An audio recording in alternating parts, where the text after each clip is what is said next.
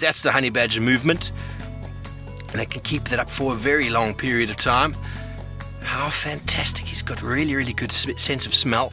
Not quite sure what he's looking for, but could be looking for insects, scorpions, snakes. And there it goes. Let's see if we can keep up with him. Oh, monitor lizard up the tree. He's going up after it. The monitor lizard's right on top. He's climbing it like a Pooh Bear.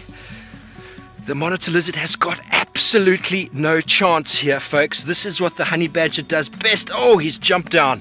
He is going to try. The monitor lizard is in a safe spot right now. I don't think the honey badger can climb that tree. He's a very smart fellow. They're able to figure things out, and he's going to see if he can somehow displace that monitor lizard from his perch on top of the tree. Look at how he goes. He does not care. There goes the monitor lizard. Down he goes on the floor.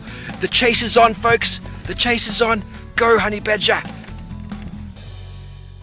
Bring your class on a live African safari. For a chance to join an educational and interactive game drive, apply for a school session. Go to schoolbookings.wildearth.tv.